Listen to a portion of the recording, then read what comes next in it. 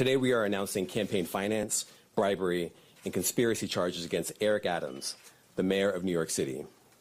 As the indictment alleges, Mayor Adams engaged in a long-running conspiracy in which he solicited and knowingly accepted illegal campaign contributions from foreign donors and corporations.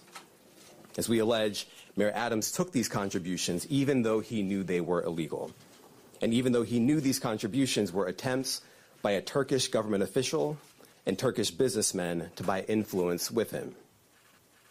We also allege that the mayor sought and accepted well over $100,000 in luxury travel benefits from some of the same foreign actors who arranged many of the illegal campaign contributions. These benefits included free international business class flights and opulent hotel rooms in foreign cities. The conduct alleged in the indictment, the foreign money, the corporate money, the bribery, the years of concealment, is a grave breach of the public's trust. Public office is a privilege. We allege that Mayor Adams abused that privilege and broke the law.